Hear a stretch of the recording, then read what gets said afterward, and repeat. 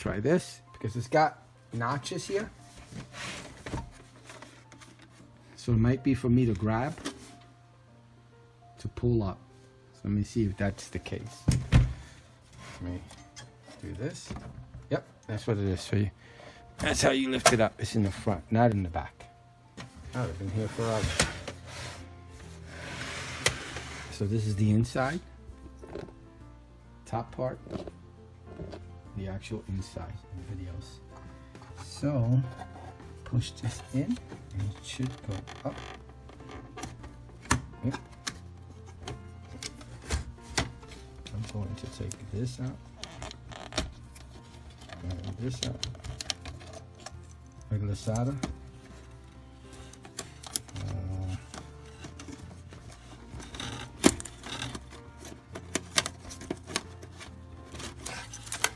And hopefully it should slide out. Nope. To remove the DVD, you push this in and the whole drive goes up. That right there. You push in. And then let me push it in. Go right up.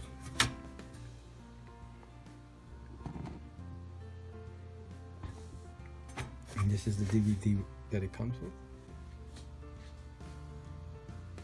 This is the second one, and again, just want to mention, the way you open it is you push the tab up in the front of the computer where the drive is and the power is. On the sides, you see little notches. They're supposed to help you get some grip when you're pulling it up. Or opens from the front here up.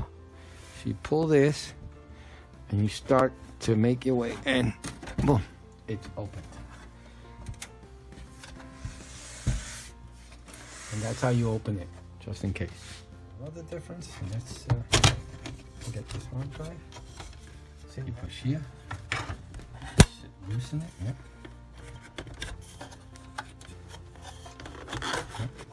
That's it.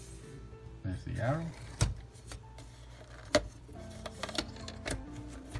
And to take it out, again, you press this button and it comes out. Also, show you something that I actually missed. I just wasn't paying attention. I was just trying to do it, and I wasn't looking at what I was doing. But just to give you a heads up, so as you saw, I'm moving the SSDs in here within the case of where the DVD-ROM drive or the area. To remove this, to easily remove this, you just have to pull this. And it comes out from one of the sides. See the pin? And then this one also. And that way it's easily removable.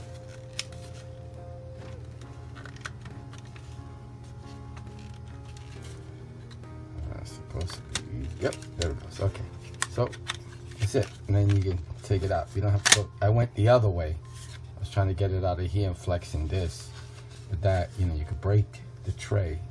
In doing that, again, the eject here, use that. All right, now let's set up.